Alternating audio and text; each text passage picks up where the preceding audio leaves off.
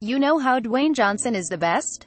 Well, he's even better now, as it's come to light that The Rock moved heaven and earth to try to get Skyscraper director Rawson Thurber to Los Angeles in the middle of filming to witness the birth of his second child. My wife Sarah had our second child, Kensington, and what Dwayne didn't tell you was when she was going into labor, because Dwayne is the kind of guy he is. He did everything he could to get me his private jet down to Los Angeles so I could be there, Rawson told breakfast show Good Morning America.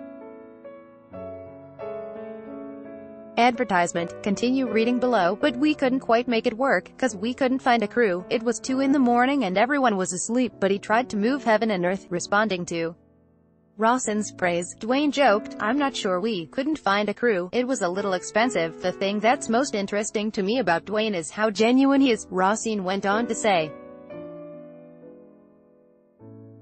"You know, the guy that you see on social media, it's not an act, that's really who he is, and that's why he's the biggest star in the world." Someone tell that to Busted. Remember, the band, who recently found themselves feuding with Dwayne, and over Jumanji, no less.